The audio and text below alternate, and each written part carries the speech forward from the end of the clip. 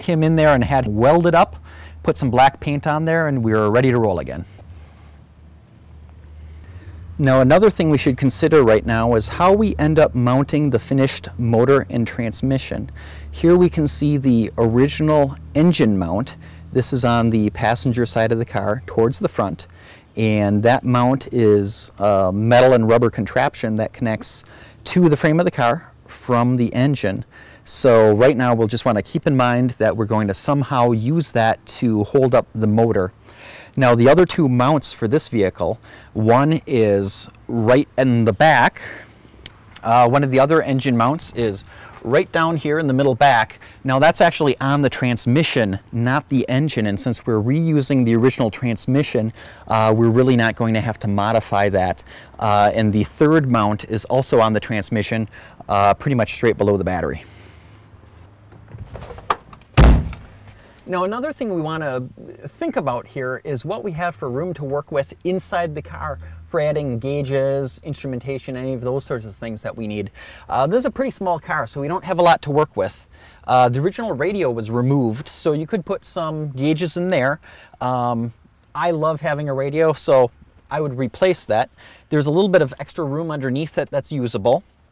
There's an ashtray. I'm not a smoker, so we could take that out. We do have the cigarette lighter, and one thing we want to do is use a multimeter to test the cigarette lighter to see if that has power always on or if it's only on when the key's on. And that's the sort of thing that we could actually then use as a source of power for sort of the master on-off for our car. We also have just a real basic cup holder down at the bottom. That's not really good for too much, so also right there might be a great spot for a gauge or two. Now this car has both an airbag in the steering wheel and one over on the passenger side. When we're done with the conversion, the airbags are still going to work and function properly, so we can't have anything in the way in front of either one. We potentially could still put maybe a gauge cluster back on the top of the dashboard, or another possibility is to do something on the pillar on the side here. You can get little display gauge holders from hot rod mail order places, so that's another possibility there too. Now while we're digging around under the hood, we should be thinking about how we turn the car on and off. And in a gasoline car, spark goes into the engine through these spark plug wires, and if we follow those back, we see a distributor and a cable that provides the power to that. We follow that back, we get to this doohickey here, and if we follow it to these are little 12-volt wires that only put out 12 volts when the car has the key in it to the on position. So if we want just sort of a master on-off switch for our electric vehicle, these wires right here are perfect to use for that. So we'll take out the engine, we'll get rid of that, but we'll keep these wires here and we can tap into those for our master on-off switch. Now another thing you want to do is check the overall body and mechanical soundness of the vehicle. For example, I just put a mirror down on the ground for an easier view up underneath the car, and we can see here there's quite a bit of rust on that rocker panel. Now the rest of the underside of the car is actually pretty good, but we want to watch out for rust, because when we're doing an electric car, really it's the body itself of the car that we're buying here. The electrical motor system is going to last forever. We're going to have this car for a long time, so we want to make sure that we start off with something decent, and that may mean being a little more picky about what kind of condition the body of the car is in.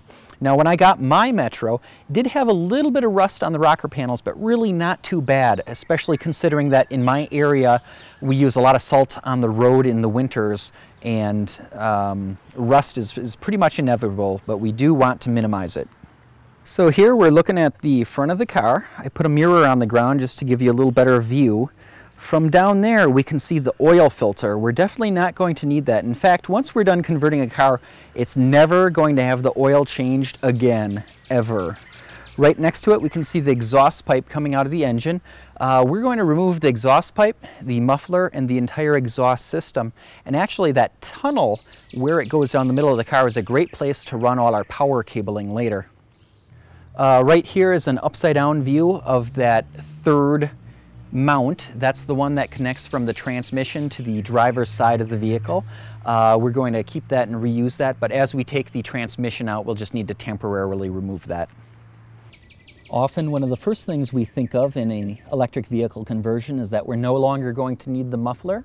We're also not going to need the exhaust pipe, the catalytic converter, or any other of that hot, rusty, loud stuff on the car. Now that we've taken a look at all the internal combustion elements, let's start ripping them out.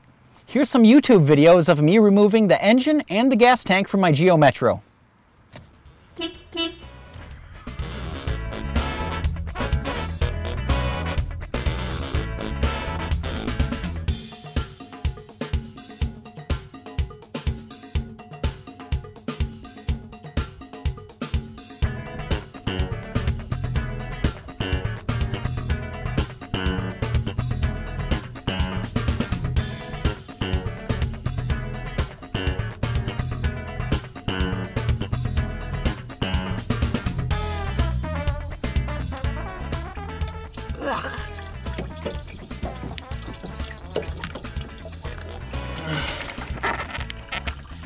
So as you can see, I'm now draining the gas tank, and it, well, I was just trying to empty the little hose that I just cut, but apparently I'm emptying the gas tank.